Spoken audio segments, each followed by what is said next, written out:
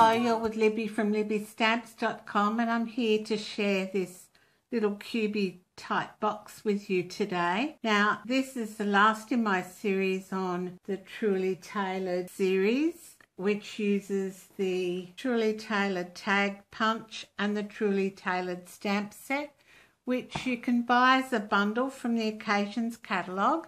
And it's 10% cheaper if you buy it as a bundle than if you buy them separately. And we're also using today the True Gentleman Designer Series paper, of which I have hardly any left, so I may have to order some more. Beautiful double-sided 12 by 12 Designer Series paper, and if you've been with me for this whole series, you'll have seen most of it.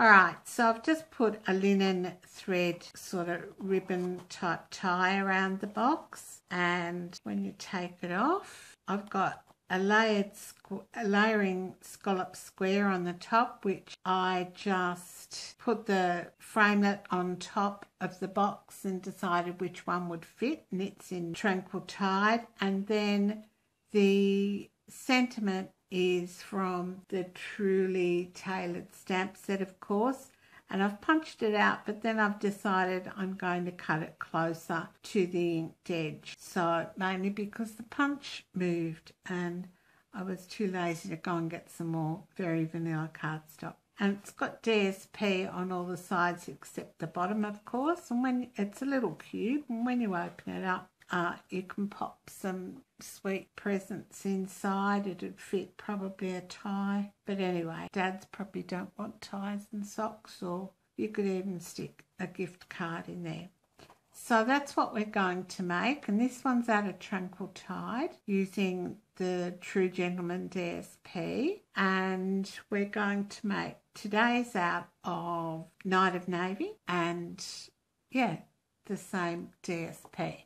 Alright, so I'll bring in my scoreboard. And yes, I found the metric plate. Look at this. How good is this? So, this is a square of DSP, which is 17.4 centimetres by 17.4 centimetres, or 6 7/8 of an inch by 6 7/8 of an inch. And we're going to score on all four sides at 5.8 centimetres, which is about there, and 5.8 centimetres is the same as 2 1/4 inches.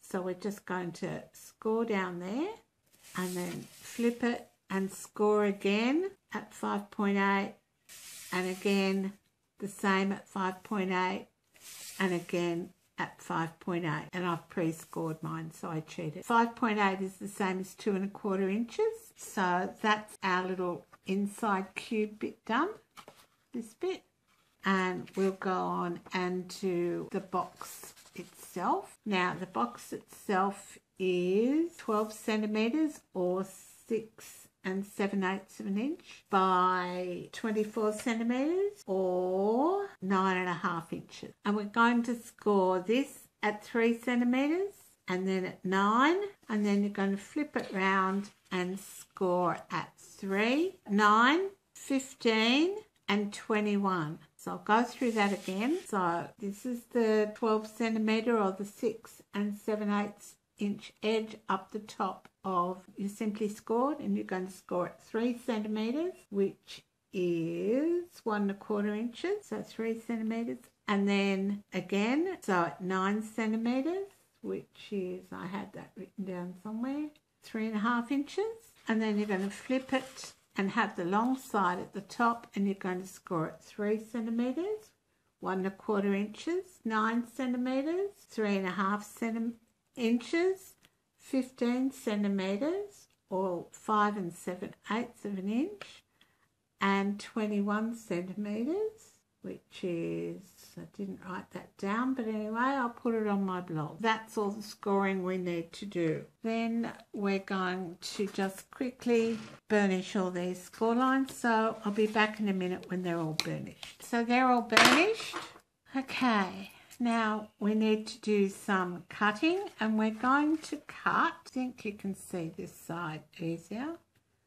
We're just going to cut a wedge, just a narrow wedge, so that your box sits nicely when you put it together. So you're just choosing one side to cut that at, and then you'll cut on the opposite side exactly the same. Alright, and then we just need to put that together, and I'm using liquid adhesive today, and I'm putting the outside of the box to the inside, if that makes sense. So what I do is I just put glue on one side, lift it up, put glue on the other side, and then bring it in and adhere it. Alright, and then I'm just going to put adhesive on the outside of both and put that together. Alright, so we've cut a wedge out of this one. We're cutting a little bit to the right of this one and a little bit to the left of this one, and then cut that one out. And then the same on this one, just cut a little bit of a wedge out, and then I'll be back in a minute when I've done the other side to match. All we need to do is make our box, these two flaps here. So all I'm going to do is just adhere these two end flaps to the inside of that, and that brings that up, and the same on the other end. So I'll be back in a minute when I've done that.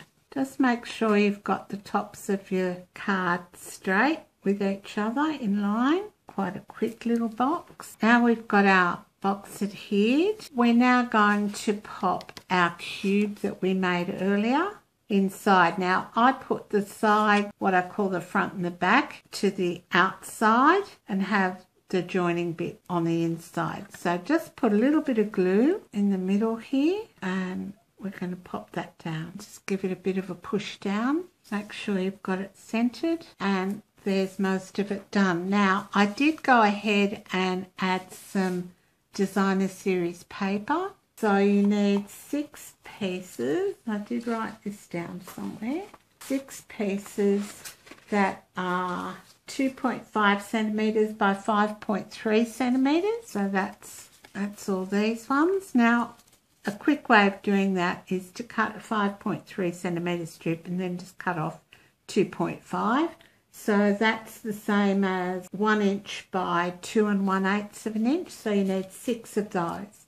And then you need 2 that are 5.5 centimetres by 5.5 centimetres squared, or 2 1/8 inch by 2 1/8 inch.